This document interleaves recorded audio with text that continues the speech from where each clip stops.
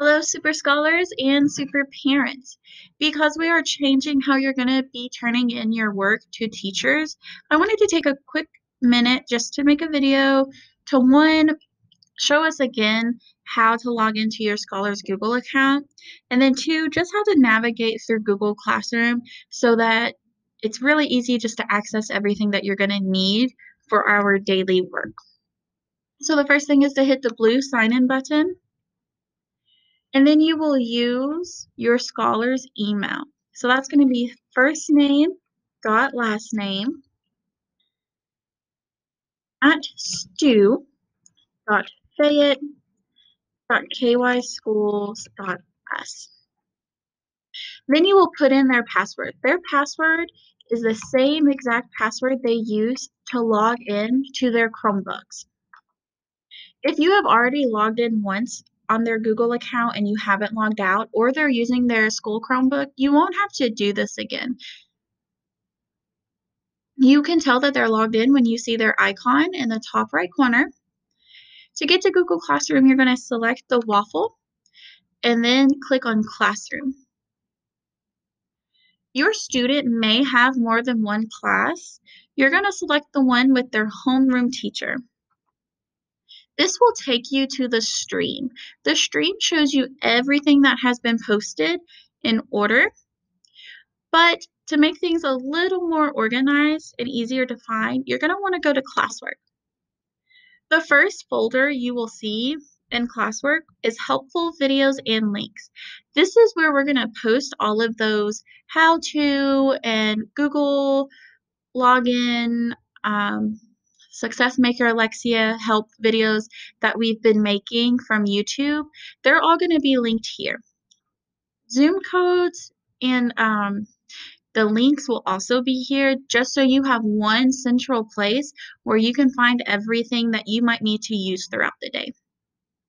As far as daily classwork goes, it will be posted using the date and the day. So I have 2 days here. I have today's work and yesterday's. I'm going to go ahead and click on Thursday just because it has a math and reading assignment under it. So you will click on that, and let's say that I want to work on math first. When I click on math, it's going to give me everything I need for that day to help with my work. So I can click on the slides, and it will take me straight to our slides that we use, and I can watch the instructional video right from Google Classroom. Once I have completed my work, I will take a picture on whatever device that I'm using for Google Class. So if you use your Chromebook for Google Classroom, take it right on your Chromebook. If you use a tablet, use that same tablet to take the picture.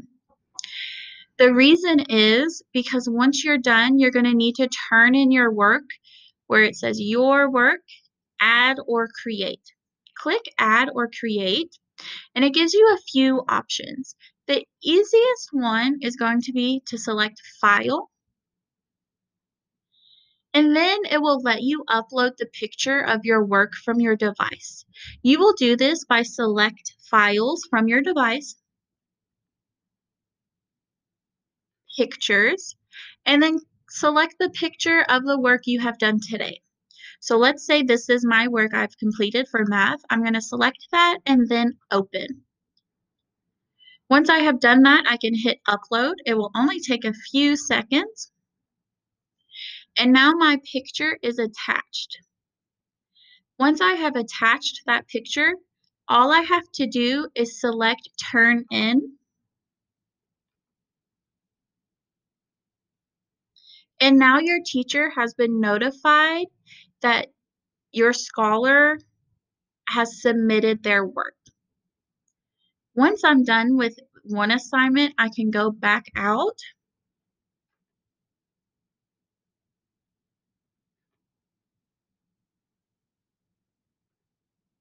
And now I'm ready for my reading assignment. It is the same process. I have my slides and I have my instructional video to help me with my assignment.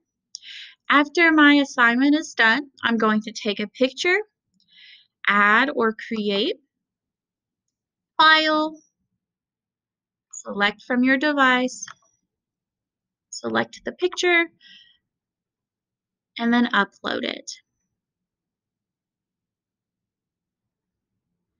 Once I have turned that in, then I am done for the day,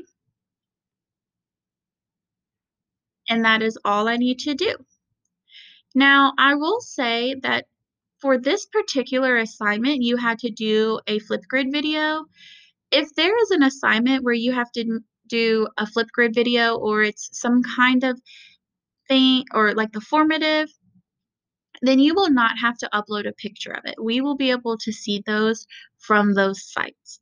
But for the work that is paper or in the workbooks and things like that, please do take a picture and then submit it so that we can see exactly what you've done and that we can give any feedback or comments that may be helpful.